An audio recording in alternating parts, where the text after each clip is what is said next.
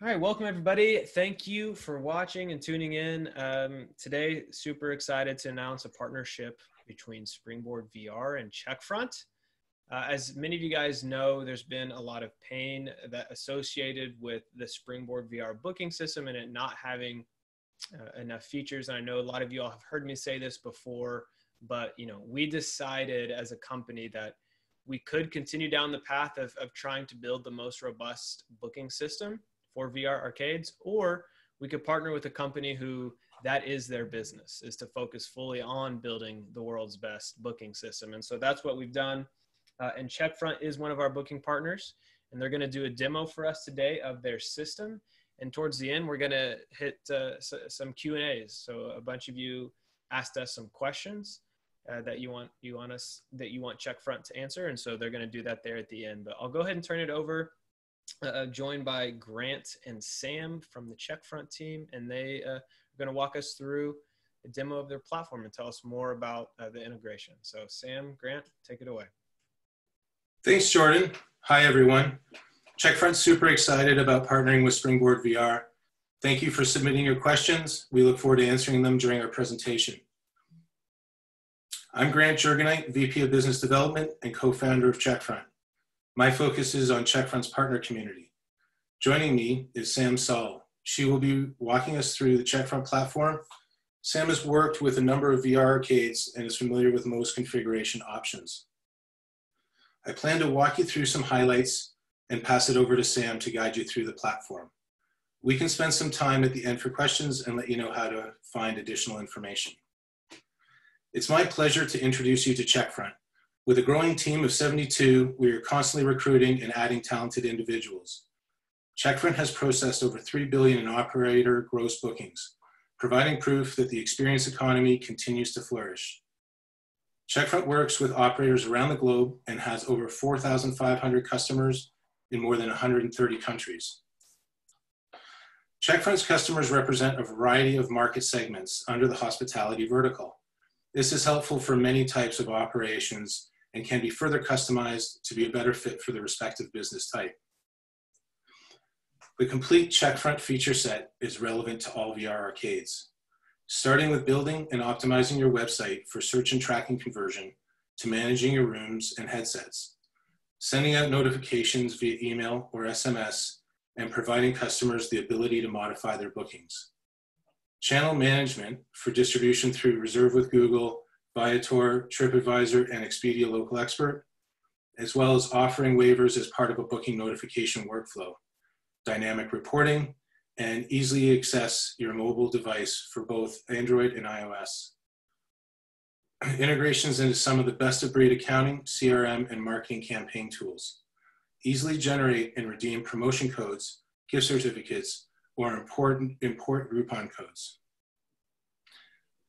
Overall, Checkfront's key differentiators are in its flexibility to easily customize it for your business needs. I want to draw your attention to Site Builder for an easy way to get up and running. Most Checkfront customer journeys begin at the website. To get the most from your website, it needs to bring you customers. Site Builder is built expressly to optimize search. We believe you should have choices when it comes to pricing, and I will drill into that further in the next few slides. Checkfront provides 24/7 support and are always keen to help out. Checkfront has historically provided a subscription model and serves most of our customers in that way. We realize that some customers are just starting out. To meet their needs, we're introducing commission pricing in October. In both commission and subscription model, you can pass the cost of booking system along in the form of a booking fee to the customer. I want to point out studies do show that adding additional fees at checkout has a tendency to reduce conversions. Reference our blog article, Is Your Booking Fee Leading to Cart Abandonment, for more details. When you are newly launching your business, the commission model can be a good option because you only pay when you get a booking. There are no volume tiers and you will have a dedicated account manager. The benefits of going subscription include better value and set fees for easy budgeting. More details for subscription pricing can be found on Checkfront's website. Sam, I'll kick it over to you to share your screen. Thanks, Grant. Hi, everyone. I'm Sam. So I have been working predominantly with all of the Checkfront and Springboard customers. So today we're going to look at some booking flow at first, and then we'll lead into a couple of different things here. So in regards to bookings, we can handle a variety of different items. So as you can see in the demo that I've built out here, we have single player options, double, parties, multiplayer, escape room, so something completely different, and then the ability to sell and redeem gift certificates. So let's go through the booking flow for a single player. So these are all categories, and of course you can change the view of what this looks like. So if I click see listings, we'll be able to see all of our offerings, and I have the single player VR experience. So if I click this, what it will do is create a drop-down menu of all of our different options. There are, of course, different ways to set up Checkfront, and it is customizable, so you can actually get it to match the branding on your website. The pop-up can be changed using custom CSS. So if I click on a time increment, right now I can choose my time slot and date. We can show our photos, we can show video, and also a detail section here. So we can choose our start dates and time. So let's go to 12:10, and it's immediately going to push through to half an hour because that's what I selected. And then we can select our participants. Everyone has their own way of doing this. Some people track the stations, other people track participants, which then equates to a station per participant. So we can choose how many participants we would like. At this stage, we would then apply any promos or voucher codes if we had any. I can then hit continue. And then what will happen is our booking form will show here. So at this point, we can add on different items. So this could be upsells, it could be retail items, it could be pizza, for example. Right now it's prompting us to book the escape room, so we can do that as well and book it right away. So it shows it's unavailable for a specific time, so we can go to a different time and then still, again, choose our players. We may have more for this specific option, but we may have the same amount as well. So if I click add to booking, this will then add to the entire booking here. We can take payment via deposit. This could be a percentage. It could be a dollar figure. It could be the entire total. This is totally up to you. And then what we would do is we would have our booking form here. So if I put in Alex, for example, alexm@checkfront.com. And we can actually have these fields populate being item specific. So maybe we have the birthday parties where we require more information, such as the guest's age, things like that. But for right now, we're just going to put in some random numbers.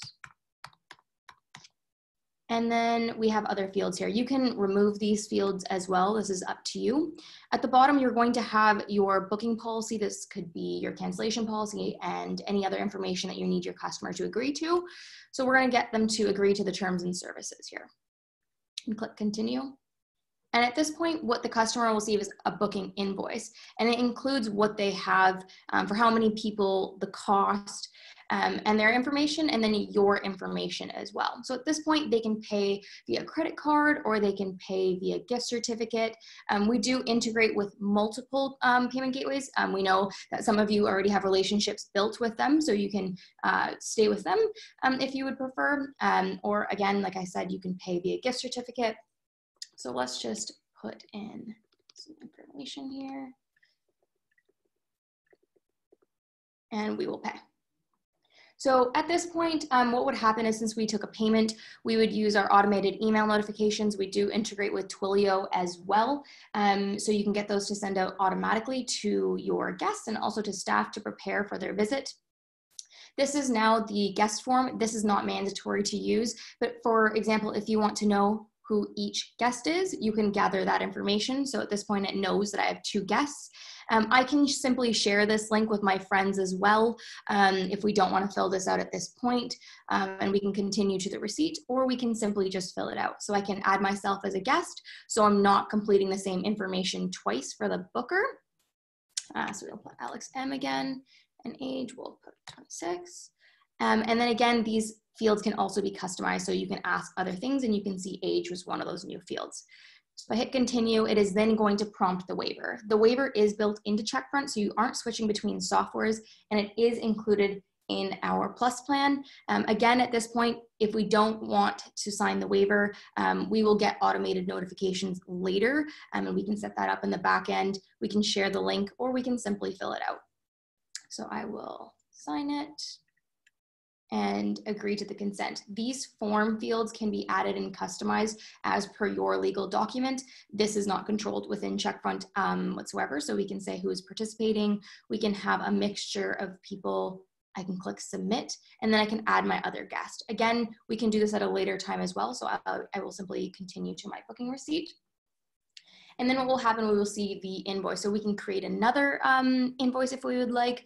We can continue filling out the guest details. We can also go and modify.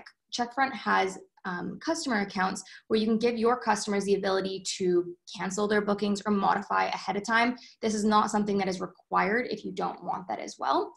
So this is how a customer would complete a booking.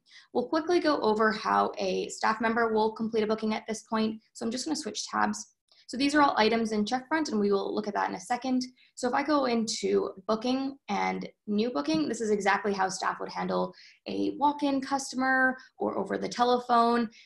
All of our options will be here for the staff member to make said booking. So we can choose the date for the customer. We can choose the item. So multiplayer escape room, for example. We can choose the date again if we want to switch it. The time, again, the start time, and it's always 1 hour in this instance. You can also have this where the customer chooses their start and end time and the cost auto-populates based on that. So we're gonna hit continue. Again, same booking form. These can be customized again for customer-facing fields versus staff. So at this point for staff, we only have the name. So we'll put in Alex again, and we don't need to fill in any of the other information. So if I hit continue, the invoice will then be created as pending, so we can take the funds via the telephone or in person, so we can hit add payment, and we can put the number through for the credit card. We can say we took cash in person or credit card via your POS, and gift certificate. So we can say $60. We can enable the notifications, and if we would like, we can show a note on the customer invoice. You can also use notifications to send them a email asking them to make a payment as well. That is also feasible. So if I click process, this will now be completed. At this stage, you can also check this individual in if they're already here as a walk-in customer. We can get them to sign their documentation again. So we can simply hit check in at this point.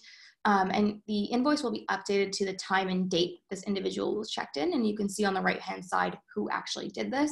There are a few ways to actually find this information. We can go into the calendar view, the dashboard, which is what you see when you first log in, and that's that little check mark there. We can go into the booking index, or simply go to the magnifying glass and type in their name or booking information.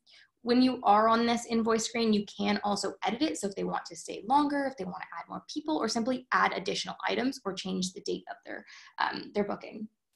So if we go into the calendar, we can see this information in several different ways. So we can see the customer information with our items on the left-hand side. So you can actually see the booking that I just made. You can see the color, which is the status. We know this is deposit. If it was green, we would know it was paid. You can see the time, how many people. Again, you can hop into this invoice right here. You can also make bookings at this screen as well if you would like, if that is easier for you. The other screen that you'll use quite a bit is the inventory calendar, which is fantastic because you can see what you're sitting at for the day. Again, you can add bookings here, and you can change what our availability is. So we can simply say, hey, we want to knock off the 15-minute for the entire day, for example. So we can click on it and we can update it. Since we are doing this in time slots at this time, again, this can be changed. We can simply select certain times. Like maybe we do not want to do the early afternoon. So we can unselect those or select them depending on what we're doing, and adjust the stock, and we can write a note. So for example, no bookings have come in online, so we are closing for the early afternoon, and simply click save, and we would be done. This is what consists of a demo of Checkfront. We can go in depth into a personalized demo as well. Checkfront was built where the owners and operators and other individuals of the business can set up Checkfront by themselves. However, we do offer support. We have a great team offering 24/7 support. I would be your main contact as at Checkfront during your trial period, where you actually don't have to rely on me or support, where you can do it yourself. But again, you can also chat with us. We do also offer professional services where we can set up the entire account to a T for you. And we are going to be offering templates of configurations that are most used by our customers, so you can have a jump start to your account. At this point, we're going to jump into the Q&A here. We have a list of questions that you all have submitted. So I will go through those at this point. So at this point, we're going to talk about if in Springboard VR, you can set prices for each experience as well as Checkfront. How can we get rid of the redundancy, or does Checkfront push the data into Springboard? Great question. Currently, it is a one-way sync. In the future, we may look into doing a two-way sync. So what that means is everything from Checkfront will push into Springboard. However, it will not push from Springboard into Checkfront. Therefore, the prices can stay in Checkfront. We do suggest using Checkfront for all of your bookings online, in person, on the phone, whatever it is, as it is one way, and it'll ensure that you don't have any overbookings and there's less work than putting it into Springboard and then jumping back into Checkfront. This also saves you from shutting down Checkfront for same day bookings or a couple hours in advance, so those last minuters can get in online as well. The following question was, will you provide a way for us to offer paid monthly subscriptions? Yes, as Grant had mentioned, we have subscriptions and we all are going to be introducing the commission plan. With the subscriptions, you can pay monthly or you can pay annually and save 15%. This is not including any Springboard costs. This is simply for Checkfront. The following question was, will users be able to get discounts for ordering multiple hours per booth as well as multiple booths per hour? Yes, there are a few different ways to do this depending on how you operate your business. We have something called group pricing. So the more items or participants that they select, the cheaper the invoice will be, and it will tell them that as well, that they're getting a special price. You can also offer discount codes where it auto-populates based on what is in the invoice, and it can also be inputted. So you prompt your customer, if you book 5 items, put this discount code in and it will automatically apply. The following question was, are walk-in reservations synced online so that customers booking online can't book the same hour? This was answered previously. It is synced from Checkfront into Springboard one way. The next question was, how is padding time between reservations handled? Currently, what we would do is in the item itself, we have something called maintenance time, and we can jump into that. If I go into the item, we are selecting, so the 15 minutes of VR, and we head over to our attribute section.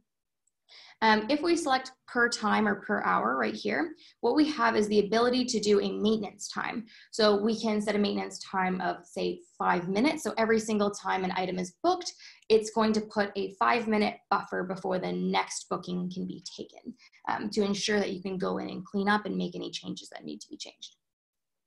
The following question was, do you plan to or already support custom gift cards? We do support gift cards. This is available on our Pro plan and higher. They aren't custom per se, so the codes are generated automatically in Checkfront. You can't put in random numbers. What you can do is, if you already have gift certificates, you can import them into Checkfront and continue using those. But any new gift certificates that are being sold in Checkfront online or in person will be generated using Checkfront's codes. The following question is a bit lengthy, so please bear with me. Can we please make the single-use coupon redemption easier? It needs to be able for a single voucher to be only used against a single experience, i.e., if the voucher is for 1 hour free, this should only apply to one person within the booking, but at the moment it allows you to select 2 times 1 hour and the voucher still takes off the 100%. Also need to be able to select different times of the day for the vouchers to be valid, i.e. after 6 p.m. on a weekend. Good question. So actually, the discount codes do work in that manner. So if we go to inventory and discounts, what is currently being done is a percentage is being used. So what we can actually do is we can name our discount. We can provide a discount code if that's what we want to do. You can also upload your voucher, such as Groupon, as mentioned previously. But instead of using a percentage, you can use a fixed amount. So you can say, this is our 1 hour discount, for example, and put in the price of what you charge for that 1 hour instead of putting in a percentage. If you put in a percentage, it will take off 100% if you have 3 hours. Whereas if you put in $19.99 and that's what you charge per hour, and they put in 2 hours, it is only going to take off $19.99. You can specify that by per item. You can specify that after tax or before tax for the booking. When this applies, what rules it has to meet. So perhaps there has to be 3 items on an invoice. And then what items this applies to. So perhaps this does not apply to anything but our single player 60-minute option if they book more than 1 hour, for example. So I hope that clarifies that. In regards to vouchers being valid for different times, that's currently not feasible. However, you can use item events, so inventory and item events, if we are using time slots, for example. So if I go new item event, and we were using a time slot instead of a per time like I was doing, you'd have a little option here that shows time slots and you can select them. So for example, if we have a different price based on the morning and afternoon versus evening, item events are a great tool to use and it'll automatically pick up and the customer does not need to put in a discount code. However, as mentioned, you do need to use this time slots allocation. Those are all the questions for Checkfront. There are a couple questions remaining that I will pass over to the Springboard team. Thank you. Yeah, thank you, Sam. So yeah, there's one more question. It simply is, when will this all be coming? And so, I mean, it's as soon as 1 or 2 weeks. There's already a few customers that are trialing the beta of this integration with Checkfront.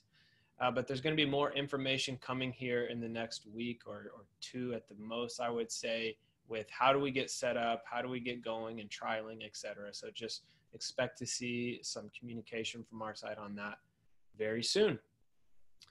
And so that really wraps it for us.